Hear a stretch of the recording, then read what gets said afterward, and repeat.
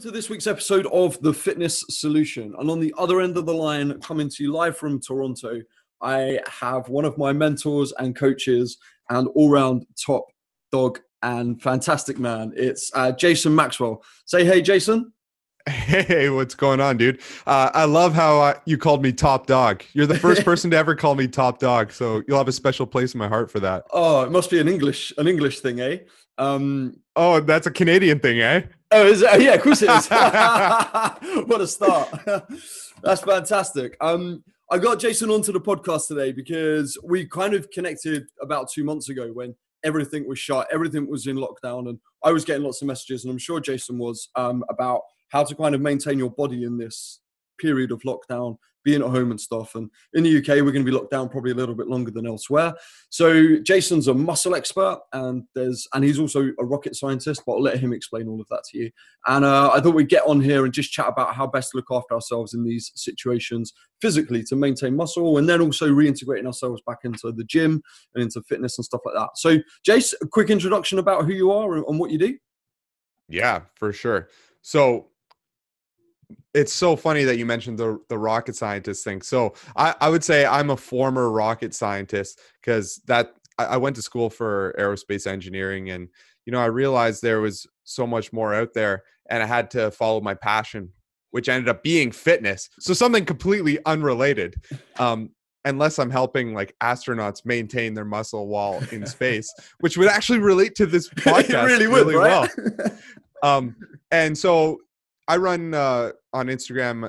I blew up my online fitness business. You can find me on Instagram at JMax Fitness just to kind of see what I'm all about. But since then, published 2 books, have completely shifted my business online. And then since then, I've actually joined the Personal Trainer Development Center, and we're looking to blow that up. So I think if you actually really look at me, I went from aerospace engineer, a rocket scientist, to fitness professional, to online fitness professional, to business fitness professional, which is what I am right now.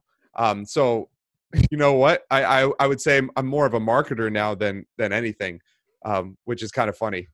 That's great. I need to question the way you phrase things, because you're a rocket scientist and now you're talking about blowing stuff up. Be careful. People will come after you. Yeah. Hopefully the wrong people don't listen to this, right? Yeah, exactly. That's all right. My reach isn't that great, so I think you'll be safe. So don't worry. Okay, thanks. You never know. And Could be that one guy. Like maybe our phones are tapped right now. You never know. But you're on a plain white background. It's cool. They won't find you. I'm sure. No, great. So I'm sure when all this kicked off, if I know you kind of stepped away, she moved into elsewhere, but I was getting lots of questions. I know lots of other fitness professionals were, and I saw loads of posts about it on Instagram, all about how do I maintain my muscle? Am I going to lose all my gains? Am I going to do this? Am I going to do that? And like, there's no better person to go to than a guy who literally wrote the book called Muscle. So what's the facts? Like, how do people keep after their body? How do they keep their muscular definition? How do they keep looking after themselves during losing basically the ability to lift a 70-pound or 150-pound barbell, whatever it might be? Mm-hmm. Yeah, it's so funny because in order to build muscle, it's very hard. That's actually one of the most inefficient things you can do for your body. And because it's so inefficient, it's very hard to do, and your body resists it. That's building muscle. But if you already have muscle, it's actually very easy to maintain it.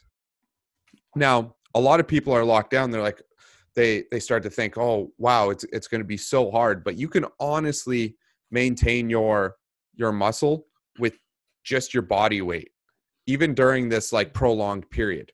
But I think where a lot of people are going to be messing up during this period is the fact that they're stuck at home and their life is completely changed, and then they don't have a schedule. And because they don't have a schedule, that's probably the worst thing, because that's actually going to stop you from even working out, because you're going to lose all motivation. So the first problem here isn't how to maintain it like physically and what to do in the workouts. The first problem is actually building the habit to actually dedicate to maintaining the muscle. Because if you don't do that, even you could have the best plan in the world, but it's not going to do anything for you if you're not actually executing on it. So, I know this is more of a mental game than anything, because once we get into the actual like workouts and what you should be doing to maintain it, that's the easy part. The hard part is, setting yourself a routine, getting up every day and figuring out, when am I going to train, and then actually doing it and being consistent with it. So I think in this time, what I found personally and what I found with a lot of different people I've been speaking to is if you have a set time every single day where you do some kind of movement, where okay, this is what I have to do at this time, and you actually do it every day, it makes it a lot easier than saying I'm going to work out like on Monday and Friday this week.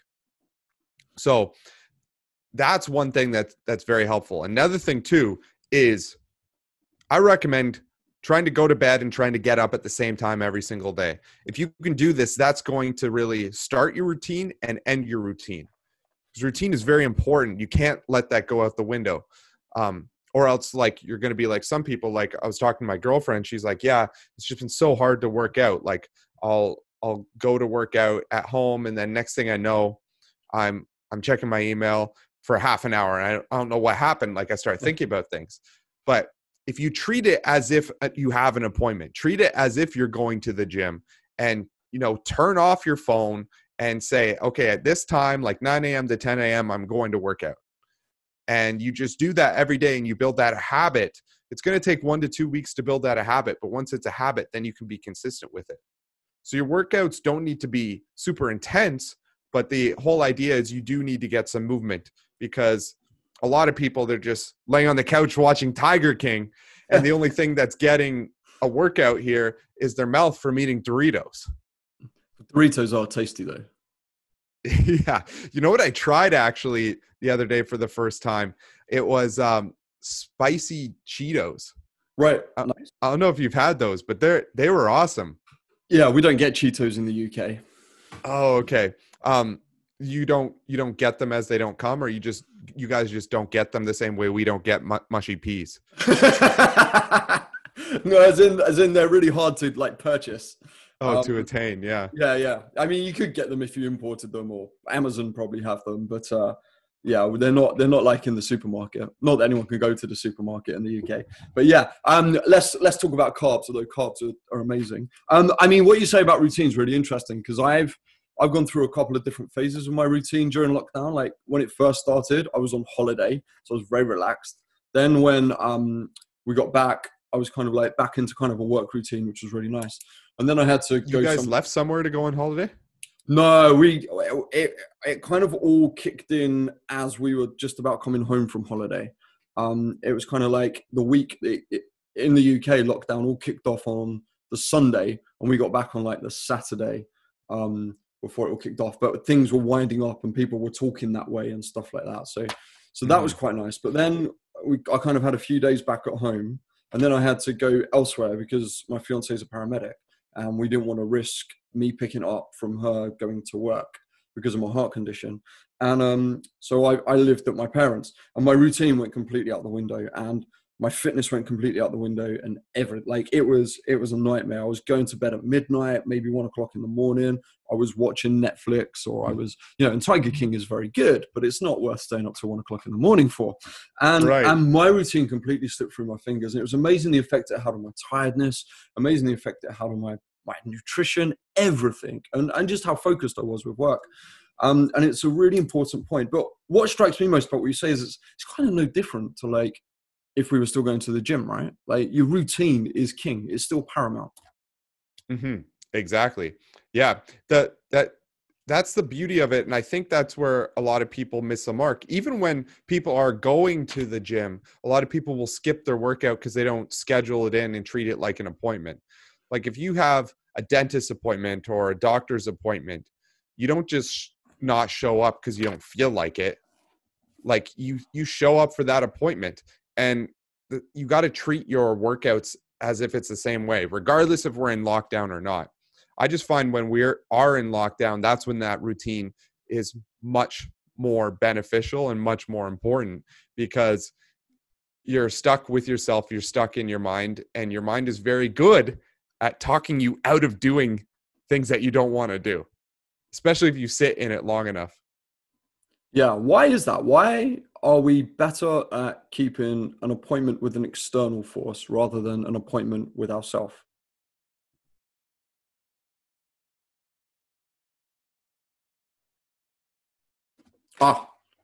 Connection unstable. I think, Cool. Go yeah. ahead. Is it stable now? Yeah, it's fine. Good. Yeah. I think the way humans work is a lot of people care more about what other people think of them than how they care about how they judge themselves. And as humans, that is a fundamental flaw that we have. We should be holding ourselves accountable in a way that we don't need to depend on other people. So the person whose judgment you should care about the most isn't the doctors, it isn't the dentist, it isn't your personal trainer, it isn't your spouse, it isn't your kids, it isn't your mother, it isn't your grandmother, it isn't your grandfather, it isn't your great-great-great-grandfather that lives down the street behind the post office. No, it's yourself. It's yourself. That's the person that you need to look up to, and that's the only person that you should allow to judge yourself. And with that being said, you need to judge yourself and actually control yourself and actually not act every single day as if you don't want to disappoint yourself who is looking down on you. So it's almost like you're splitting yourself into two consciousnesses. This is going deep. It is, man. I love it. I love it. This is what the fitness solution's all about. It's about splitting your objectivity and your subjectivity, isn't it? Exactly. And then it's very hard to do, and maybe it takes, some deep mindset work and really looking at what's going on. But at the end of the day, you got to hold yourself accountable, and you got to do things for you, and you got to do things so that you don't disappoint yourself too. Yeah. And if you can go to bed at the end of the day telling yourself like, okay, or not telling yourself, but looking back at your day and being like, wow, I love the way I acted today. I'm very proud of everything that I did today and how I handled everything. Then that, I would say that's true freedom. That's true happiness. If you can go to bed every single day looking back, being like, wow, I acted exactly how I want today. Like that, then you're doing something right. Yeah, I remember when we first started working together and you sent me that document I had to fill out. That was like my vision for who I was going to be in like a year or 2 years' time. I can't remember what you call it. Is it your ultimate plan or your big plan? The big picture exercise. That's it. And it was the first time I actually felt myself judging myself objectively based on my future self. And I was like, if I can achieve all of this, then I know I will be that person you just described in the last thing you just said. And it's a very odd feeling when you kind of step away from yourself and you see yourself looking at yourself. It's a very uncomfortable feeling because of all the emotions of unhappiness and unease and the fact I'm a person who's very used to letting myself down all of the time. And it is a very uncomfortable feeling. It took me a while to get comfortable with it. It even took me a while to send it back to you, to share it with you, like to be that open, because it is quite an exposing feeling. Yeah, exactly. And a lot of us, we like to be comfortable, but sometimes you got to be uncomfortable to really truly be happy with your life. Like it's kind of funny. Like I believe we should all be growing, and growing in whatever way. Like it could be growing within our mind, could be growing with our bodies and building our bodies and taking after our health. But I think as humans, it's a fundamental need for us to actually grow. And in order to grow, we have to be uncomfortable and sometimes face the facts. Yeah. Absolutely. And it's very hard to own up to those facts. It's very hard. Whether you're trying to build muscle, lose weight, whatever it is, build a business, whatever it is. Hmm. What kind of strategies would you like try and get people to implement in order to keep themselves accountable? How would you get someone to stay rigid on what they're doing? I would say look at, so the day before, so today is what, Tuesday. So Monday evening, when I finish my day, I will write down what I want to accomplish the next day and kind of plan my whole day out the next day so I can sleep on it and not have to think about it the next day. Mm-hmm. Because that takes up some energy. And then in the morning, I would recommend waking up at the same time every day and then going to bed at the same time every day. And then in the morning, what I do personally, which I think really helps me stay motivated, is I'll journal. In my journal, I'll write, okay, what are 3 things that I'm grateful for today? And it could be like 3 huge things. It could be some small things. It could be things in between. Like today, one of the things I wrote was the Michael Jordan documentary on Netflix. Is it good? Yeah, it's awesome. Yeah, I need to watch another it. another thing I wrote was, my warm bed. And then something else, like just really thinking about, I'm so grateful to have this. Like you could be so grateful to have that blue water bottle that keeps your water perfectly cool and keeps you hydrated, Hydro Flask, if you're watching, if you're listening, I'll take the sponsorship payment later.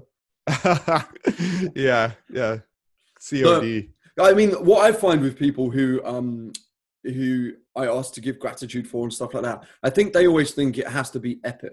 They always think it has to be, well, I give gratitude for my fiance or my girlfriend, or I'm really grateful for the fact that someone said they love me today and things like that. And I think they almost took themselves out of giving gratitude for just small things every day or just normal things every day, because they think the act of writing something in terms of gratitude down each day, it has to be something so big and so grateful. You should always be almost humbled by it.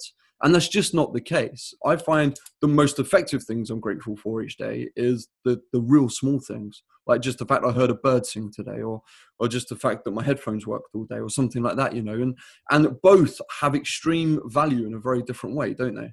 Mm-hmm. Exactly.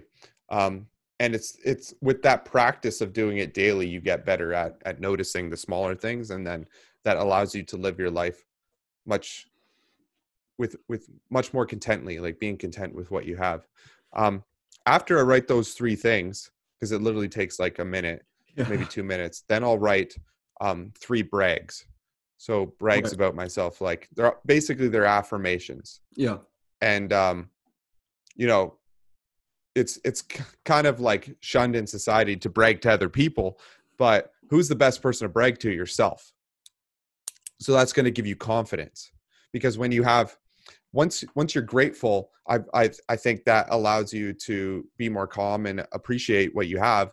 And then when you do the brags, now you're confident, you're adding confidence on top of that. And I think gratitude with confidence is actually going to help you stay motivated, especially when you add in this 3rd thing, which is direction. So then I'll write 3 things that would make today amazing.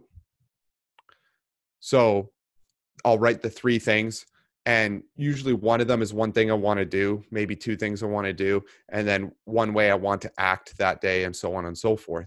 So this morning, an example of this is I wanted to make sure that I meditate today. I hit my calories, and then I had something with work I wanted to get done this morning, so I wrote that down. I was like, if I just get these 3 things done today, it's going to make it an amazing day. And already after you do those 3 things, the gratitude, the brags, the direction, the 3 things that are going to make today amazing, now you're ready to start your day, and you're going to be much more motivated. And if your most important thing that day is to work out, I would say now it's time to work out. Put your phone away, work out. You have the best willpower at the start of the day. So let's get with it and do it. And it's so funny because it sounds so stupid if you've never done something like this before. It's like, is this really going to help me? but it's the mindset work and doing that every single day that is actually going to help you get to where you want to be and help you make these right decisions. Yeah, man. I mean, that's huge. What I often find when I hear people like you talk like this, and talk about these things is what you're so successful. And I had a similar chat with Jordan Sayat about it as well the other day. And it's like you're writing down 3 or 4 things and you're nailing it every single day. And it's the accumulation of that every single day that adds to your success. Whereas I think a lot of people think, well, if they go to work and they're doing an 8-hour block of work and they have to try and get like 15 things done in a day, or they have to try and get 30 things done in a day or whatever.